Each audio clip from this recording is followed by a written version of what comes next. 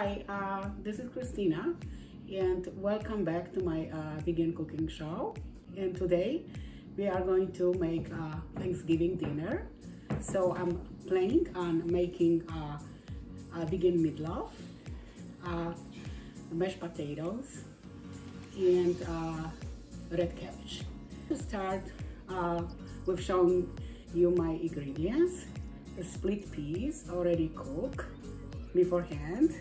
To use Ninja today to process this a little bit. So to also put sweet potatoes, garlic, brown rice. This is about I say 1 cup. Parsley, a little bit of cilantro, half of mushroom will go in Ninja with split peas, and half of it is going to be used for gravy. A little bit of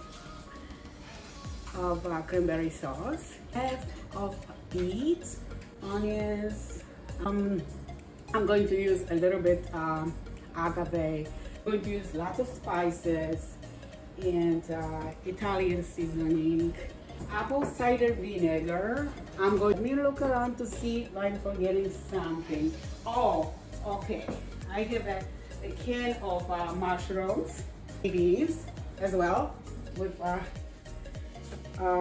processing my split peas first. So it has to be a little bit texture. Yeah, not pure, just.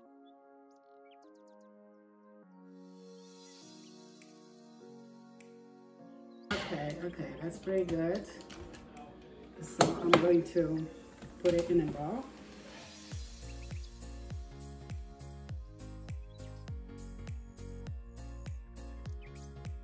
So I have my sweet potatoes and garlic. Half of the beets. Let's say half of onions.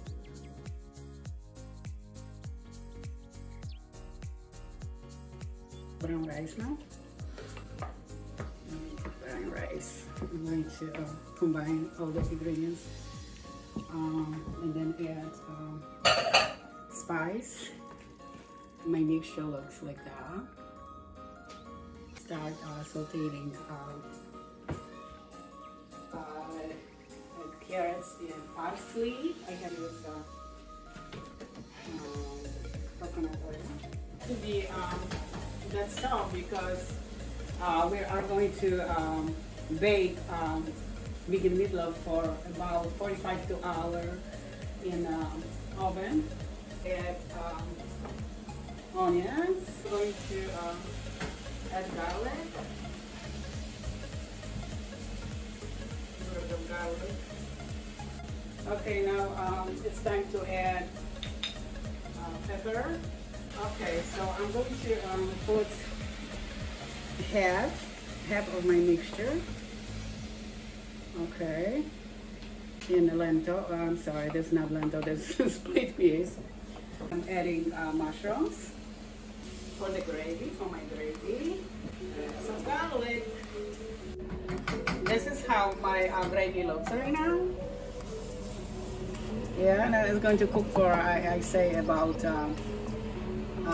10 more minutes. I'm going to put a little bit of water in my cabbage. It's cooking out. Okay. I don't want it to burn.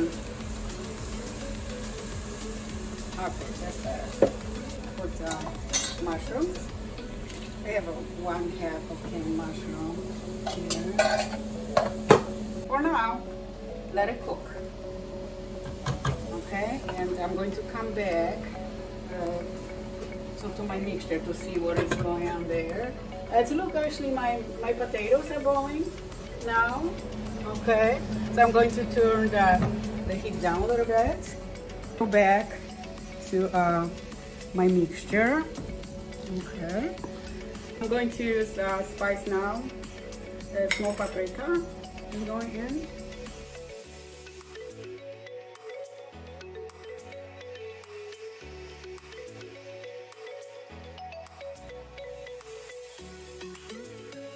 A little bit of liquid aminos with this soy sauce alternative.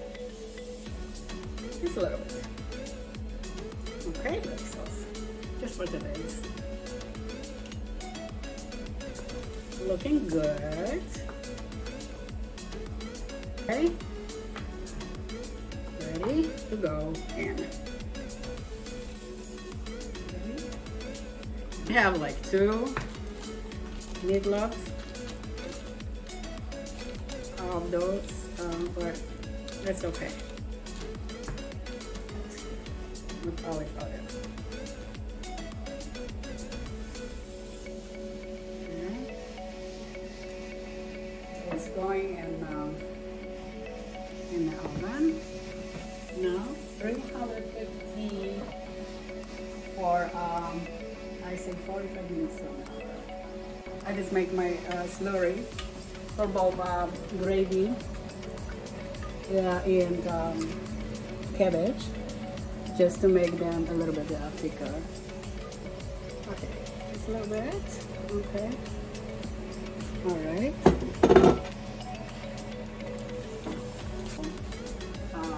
The beets are going in now. Okay. Give a little bit of steam. I do the rest of my cranberry sauce. Okay. Important ingredients is apple cider vinegar, because that's going to bring sour taste, and we really want the cabbage sour. So let me just pour beet juice. Okay. Looking good.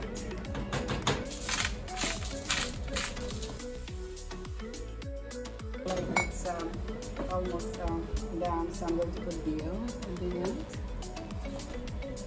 Okay. Give it stir, another stir. And okay. My cabbage or kapusta in Polish, needs apple cider vinegar now, parsley. It's and cilantro. It's parsley and cilantro.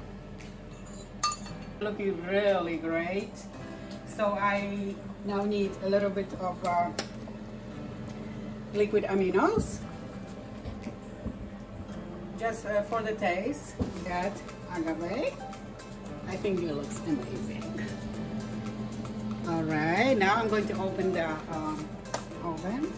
I'm going to show you what is happening with yeah, it's cooking and it's looking good. It's very big, but why not big? Why not? There's going to be more, big, you know, for tomorrow, for the day after tomorrow, or maybe I can even freeze it. So this is my vegan meatloaf. I tasted a little bit and it is good in taste, but I suggest that you just wait until it cool off a little bit, because like when you first take it out from the oven, it's a little soft. So let me taste potatoes.